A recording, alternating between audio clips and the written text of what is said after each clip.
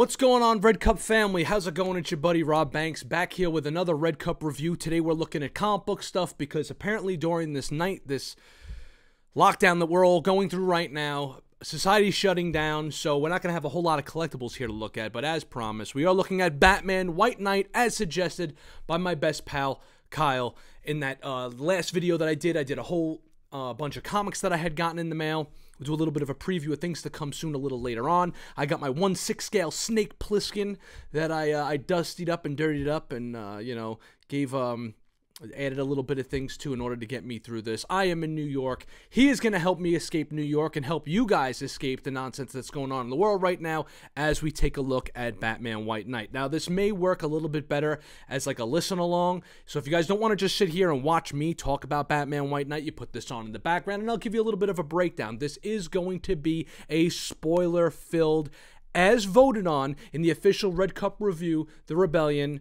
Facebook group, so that's where you can catch me pretty much during the week and stuff like that.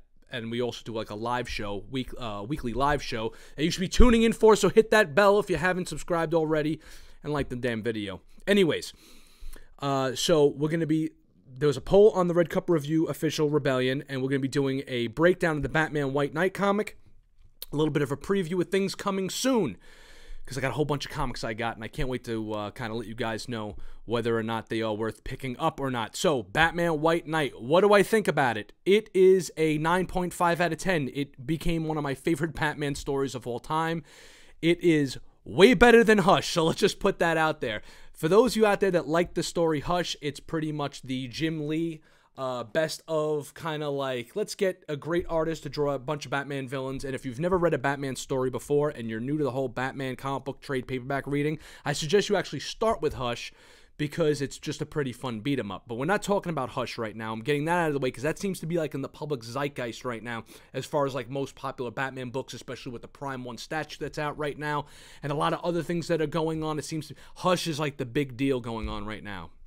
This is an even bigger deal in my opinion. This is part of the DC's Black Label, right? It's called Batman White Knight, and it's a fantastic story. It's a complete story, so let's just get that out of the way. I like stories that are complete with a beginning, middle, and end. There's no multiple trades you gotta get. Apparently I'm hearing that there's like a sequel to this, which is fine, but like The Dark Knight Returns, it's a bunch of comics, and it gives you one whole story, and then I guess in the second part, which I haven't even started reading yet, I'm going to wait for the trade to come out for that. We'll do a video on that when I actually get the trade in going forward. All right, anyways, Batman White Knight. What is it about? We're going to start with the back synopsis for those of you that aren't in the know about this thing, right? The Joker goes sane. It's a story about how the Joker actually literally goes straight, kind of, right? So it's an Elseworld story, which is great because I love Elseworld story. It kind of brings you out of that DC universe or Marvel universe 616 proper and kind of puts you in an alternate reality. And as long as the characters somewhat stay true and have a little bit of the what makes the characters, they can pretty much, go wherever the hell they want with them. I kind of like that stuff. Set in a world where the clown prince of crime has been cured of his madness, Batman the White Knight follows the man now known as Jack Napier. Awesome. Right, as he embarks on a quest to heal the city he once terrorized. After reconciling with his long-suffering partner Harley Quinn, he sets in motion a carefully plotted campaign to discredit the one person who he views as Gotham City's true enemy, Batman. All right, so the story basically starts out, and we're going to pretty much skip over a lot of stuff here, but the story pretty much starts out with the Joker being followed by Batman, and there's like a long chase scene, and Batman's kind of like destroying the city, right? And eventually he chases down the Joker, and they have like, there's a lot of dialogue in this too, which is cool. It gives you a lot of backstories, a lot of cool banter, and he fights Batman, and basically Batman goes a little bit off of the rocker and like shoves these pills, right? These pills that apparently are being manufactured in a factory in Gotham that the Joker was kind of stealing, and the pills make you go straight. They give you like they're like a steroid kind of, but it also makes you like really smart.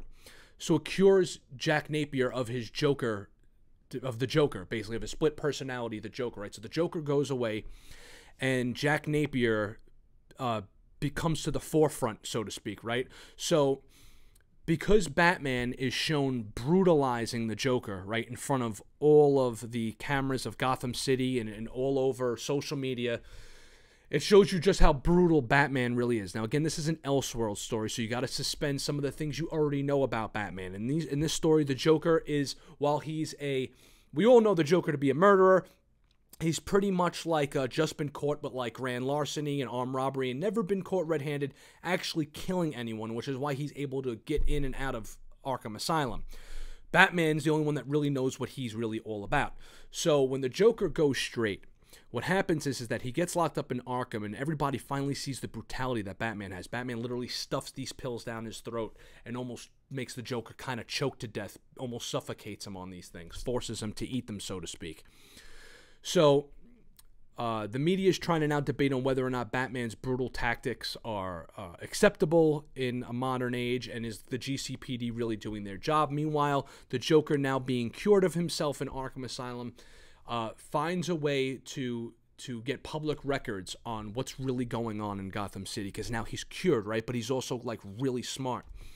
So he goes digging through like the Gotham City archives and stuff, things that have been hidden, right, in the police archives and the city archives, and he finds that there is a $4 billion a year trust fund. I believe it's $4 billion. It might be $2 billion. A couple of $1 billion a year that are put aside for like emergencies, right, for like disasters and tornadoes and earthquakes, but that shit never happens in Gotham City.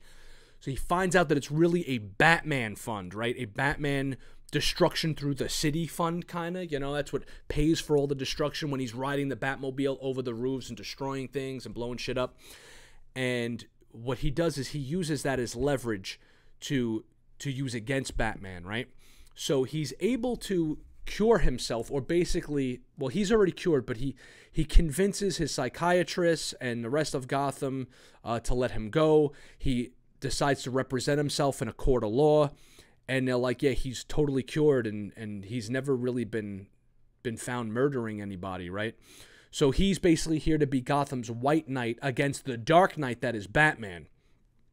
All the meanwhile, while this is going on, Batman is actually helping Mr. Freeze take care of Nora Freeze, because apparently Mr. Freeze's father had connections to Thomas Wayne, and when his chamber, the thing that he's in, right, that outfit that Mr. Freeze wears, becomes compromised, his age accelerates, and he basically accelerates. He's actually from like World War II times, right? And his father was a Nazi, right? So now Thomas Wayne has ties to the Nazis, and that's kind of coming out publicly.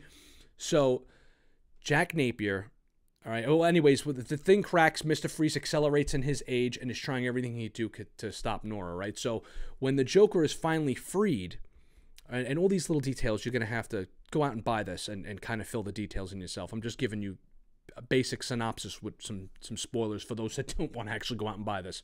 Anyways, he goes back home and he finds Harley Quinn, right? Take a look right there. The Harley Quinn that we know from the DC Universe movies, right? So she's like, Daddy's home, and hey, big guy, and all that other nonsense. And she's like, oh, what the hell happened to you? The Joker's now more normal looking. He doesn't have the face paint on. He now looks like this guy right here. That's what the Joker looks like without his makeup. And when he goes straight. Anyways, she's like, where the hell's the Joker? And she gets upset that the Joker's actually cured himself, right? So Joker proposes to her. She loses her mind, starts beating the hell out of him. And she's like, where the hell are you? Why are you acting like this? You know, you're not the real Joker or whatever. And then the real Harley Quinn shows up, because there are two Harley Quinns. Now, you might ask yourself, that's kind of silly and stupid. Why the hell would there be two Harley Quinns? Which is what I thought when I immediately saw that. But then it gets awesome. Basically, the Joker is such a split personality crazy maniac that the real Harley Quinn, right, Harley Quinzel, left the Joker when he became so obsessed with Batman years ago. And the Joker pretty much has this unhealthy, crazy obsession with Batman. He falls out of love with Harley Quinn. He pays her so little mind that when she leaves, the Joker doesn't even notice that she's missing and goes to rob a bank. One of the tellers of the bank is actually a cutter, right? And she kind of looks like Harley Quinn, and he captures her. She gets a severe case of Stockholm Syndrome and becomes the new Harley Quinn. But the Joker is so insane and crazy, he doesn't even realize one Harley from the next. She takes her place. That's the DC EU kind of version of Harley Quinn, where she's in like the Hot Topic-y type outfits. Anyways, she gets her ass kicked. The old Harley becomes the new Harley again, takes back over, and she's like, I'm going to help you go straight, because Harley Quinzel wants to be with the new Joker, and she wants to help him actually take out Batman and become like the new representatives for the working class people of Gotham. Sounds a little out there. How the hell could this possibly be possible? But meanwhile, he's having meetings with Commissioner Gordon, and he's having meetings with the mayor, and he's showing them that he knows about this Batman relief fund, and he lets the cat out of the bag on the news, and he basically runs for a small to be a small congressperson. Not Congress, but like a small representative in one of the areas of Gotham, and he wins. Because the people of Gotham, the downtrodden, are seeing him as like this guy that's actually really been able to help himself get out of all this, right? So the Joker is now getting more and more people to kind of take his back. Meanwhile, Batman's in the background trying to figure out, like, this is nonsense, it's crazy, how could this possibly be happening? His whole world's kind of crumbling around him. He's the only one that knows that the Joker, what the Joker's really kind of capable of. That's in this universe, right? So he's helping Mr. Freeze get Nora out of cryo and all that stuff. But anyways, these pills that Jack Napier is taking, he has to keep taking them, right? In order to keep the Joker side of him at bay. Meanwhile, the old Harley Quinn is helping the Joker, but the new Harley Quinn, who just got her butt kicked by the old Harley Quinn, okay, she disappears and becomes this character that I originally thought was called Riot, but not. She's apparently called Neo Joker, and I thought that was kind of a miss. That's one of the things in the comics I was kind of like, huh? When I saw that she was like this new character called Riot with like different face paint, I was like, oh, that's kind of cool. But her name's not Riot, it's Neo Joker. I think that's kind of like a whack name. I thought Riot would have been cooler. Whatever. Personal preference. Anyways, moving along. How the hell is the Joker doing this, right? That's the one big part of this. How the hell is he actually able to do all this crazy stuff? Because there's a whole lot of other villains in Gotham. Isn't that right, Snake?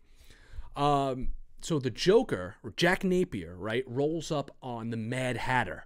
And he takes one of his hats, right, in the cards that help you control things, right? So what he does is he takes control... He tries to take control of all the villains and turn them kind of like on his side, like on the good side. We don't know what side it really is yet, because everything he's been doing in the book so far has been altruistic.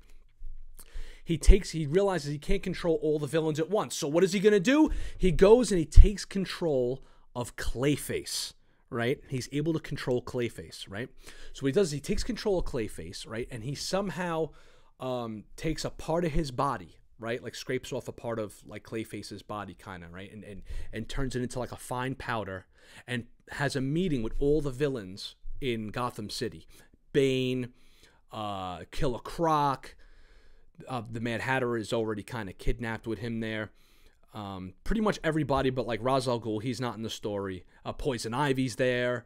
The Penguin, Two-Face, and he poisons all their drinks with a piece of Clayface's body. Now, Clayface is really more of like a collective, right? He can control parts of his body when he's not around.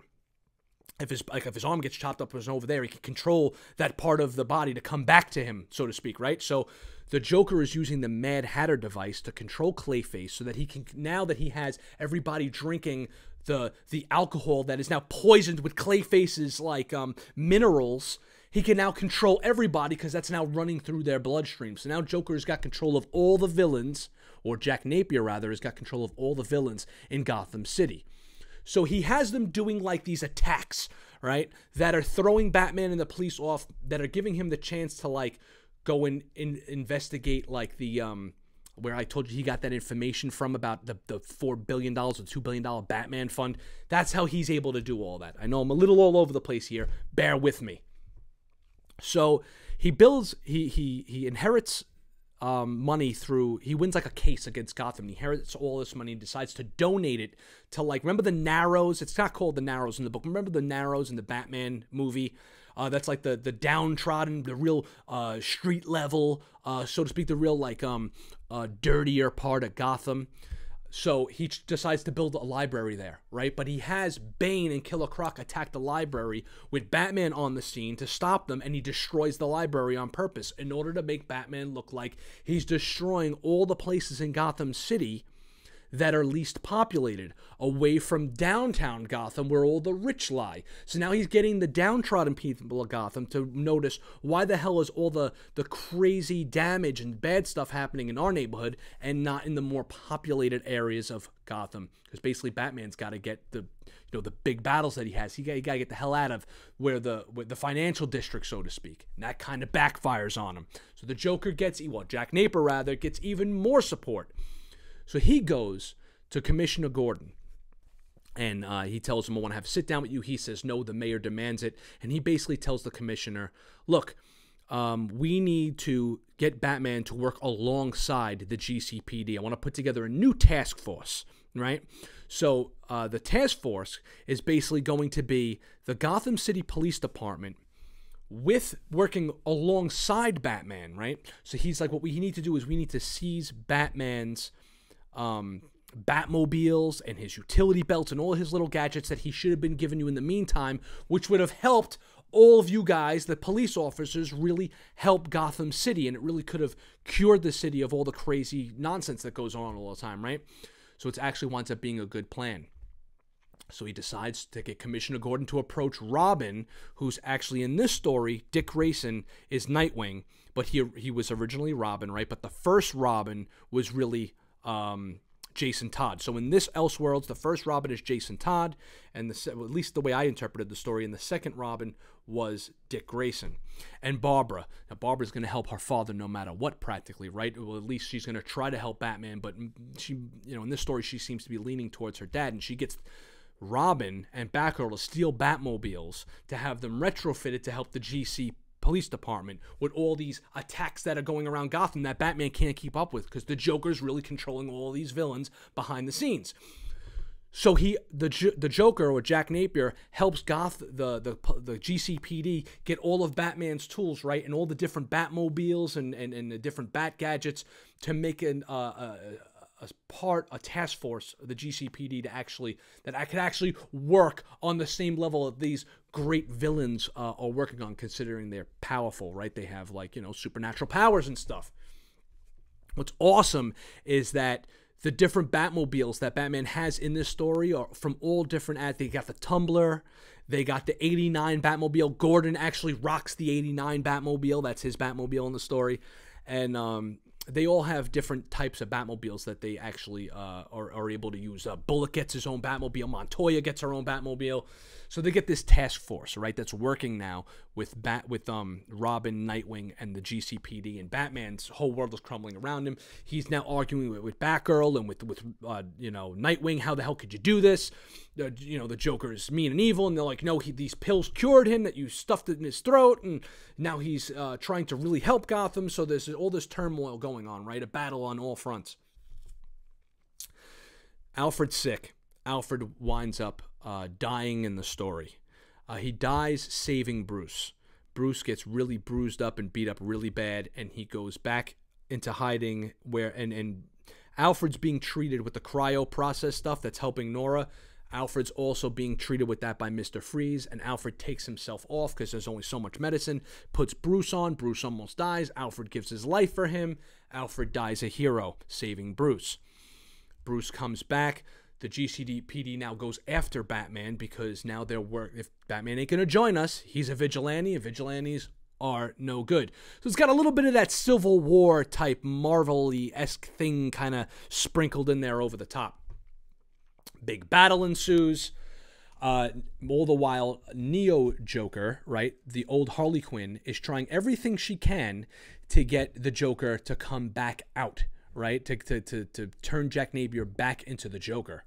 So what she does is she finds out his plot and gains control of the Mad Hatter's helmet and turns all the Joker's not able to control the villains anymore. So now Neo Joker is controlling all of them, which is the new Harley Quinn, who's now not Harley Quinn anymore. Now she's Neo Joker, and she's controlling all the villains to kind of work in conjunction with her.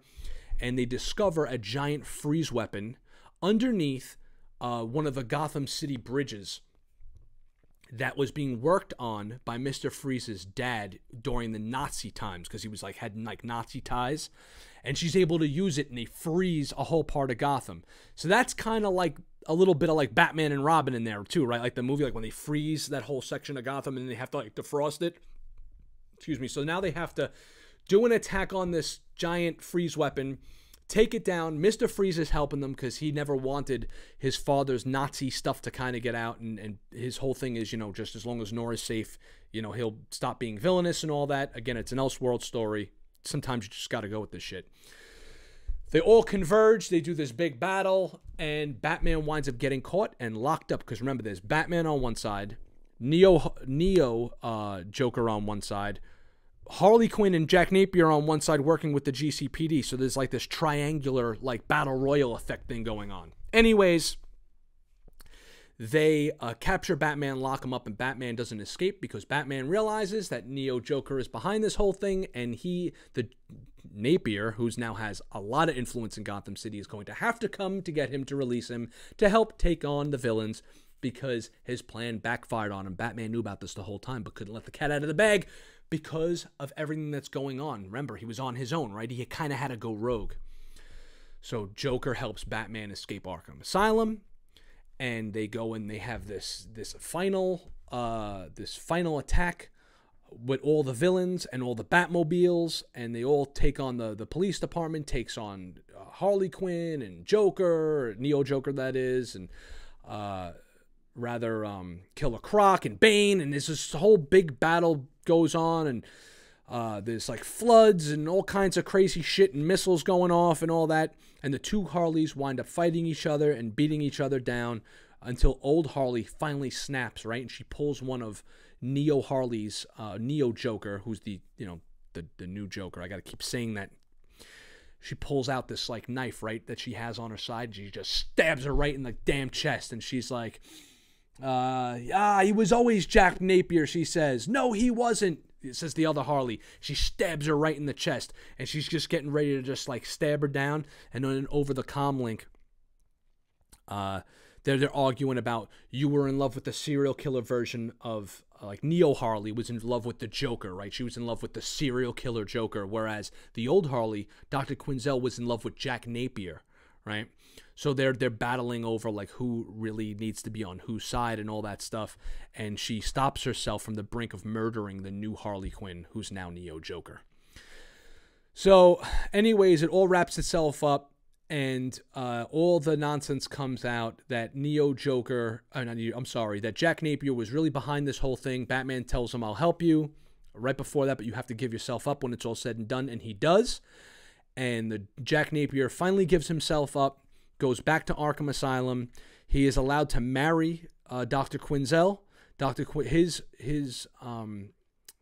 He says, Batman, I'll do this if you let Harley go. You know, Harley Quinzel, that is. Harley Quinn proper, we'll call her. And Batman's like, fine, you have to give yourself up and confess to all your murders and all that. So eventually they do get married inside the, right as he's kind of like, they're walking him to his cell kind of in Arkham. And Joker has been without the pills for a while, Jack Napier, so he's starting to kind of like have like these serious withdrawal symptoms. And right after she says, I do, Joker comes right back. I do. Ah, ha, ha, ha, ha, ha, ha, right? And Jack Napier is now back to being Joker because the pills have officially worn off.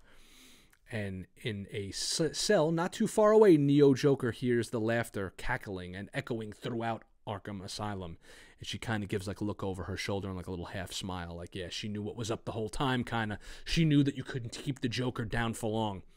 Anyways, at the end, you know, when I told you guys that Alfred died, he left a note to Batman, and he basically tells him about how it was his honor to be his dad and the strength that he's given him, and you need to understand that there's strength in family. You can't push those closest to you away. And Batman, Nightwing, and Barbara all unite, and he realizes that he can't do this alone and that he really needs them. And then Batman and Harley Quinn kind of reconcile with each other. And they talk about, do you really think that Jack Napier is gone? Do you really think that the Joker... There's a lot of debate in this book. There's a lot of like that... how do you cure somebody? How does one person go from being either a killer or a robber or a bad person? At what point do they get redemption and are able to at least work towards doing good, to redeem themselves from the crazy shit and anarchy that they've brought upon society in general? So it's one of those kind of books that make you kind of think, like, do we just lock them up forever? Is there redemption to be had, even for somebody as evil as the Joker? So it's done really awesomely. Batman then reconciles with the GCPD, and he tells Commissioner Gordon, apologizes for turning his back on him, for bringing him in, and Batman's like, no, you were right. I should have shared my stuff with you in the first place. And he gives his Batmobiles to the GCPD. He's like, here you go. Here's the keys. You guys deserve. I should have shared these guys with you the whole time. And it ends with Batman saying, with Commissioner Gordon saying, give it time. Eventually the city will learn to trust you again. And Batman says, no, I need to tell them who Batman is. It's the only way anyone will ever really truly trust me. Trust me again. But most importantly, it's the only way you'll ever really trust me.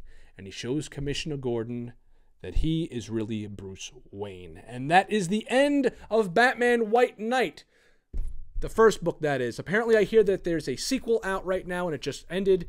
But I wait for the trades to come out because I can't be bothered collecting comics month to month. I want to have them all in my hands so I could do my Netflix binge watch / read through the comic proper. So I hope you guys enjoyed this entire breakdown. Again, if you didn't want to sit here and watch me, you should have listened to this while washing the dishes or sweeping the floor or something. Go out and get yourself Batman White Knight. I left a bunch of stuff out. I did give you guys the spoilers for those that don't want to go out and buy it. For those that do want to go out and buy it, though, I strongly suggest, because there's a lot of cool little things in there. I give you guys the cliff notes, right? So you guys got to kind of go in now and fill in the blanks. So get your Batman White Knight. Remember to subscribe to the channel. We are not signing off just yet, though, because coming soon, I just want to let you guys know that I had just recently finished Zombie Sama, a book by Billy Tucci and John Broglia, which is a very fun beat-em-up, a very short, 2-issue long. This was a Indiegogo and a Kickstarter by these two. If you guys got to know who the hell Billy Tucci is. I mean, he's been drawing covers and comics forever. He does Batman and Harley. He's known mostly, though, for having She and Sergeant Rock and stuff like that. Anyways, I just finished this little fella right here, and I could break that down for you guys. And I just finished this Spider-Man life story. I'll be doing a similar video that I had just done for this. I'll be doing for this. This is another really awesome story, and I strongly suggest going out and buying this too. Great Spider-Man story that I will be doing a similar type of review for. All right, Snake, sound good? Thanks, everybody, for kind of joining with us. If you guys are interested in collectibles and stuff like that, down below we have a link to Entertainment Earth for any type of collectible that's not necessarily high-end. You know, everything from your 6-inch style action figures to your DC Direct type mini statues and stuff like that. And there's a link below for Sideshow collectibles for all your higher-end stuff. We would ask you to please click those links and do your shopping there, because it helps the channel. And if you don't want to shop for any of this stuff, the best thing that you guys can do is share this on your social media pages, or at least maybe click that like button, hit the subscribe button, and hit the bell, and come and join us for our weekly breakdown where me, my buddy Baz, and a few other guests get together and bullshit about pop culture, movies, and collectibles, toys, video games, and all that good stuff during the week. We hope to see you guys there. Take care, everybody. Oh my God, I gotta stop talking. We'll see you guys on the next episode.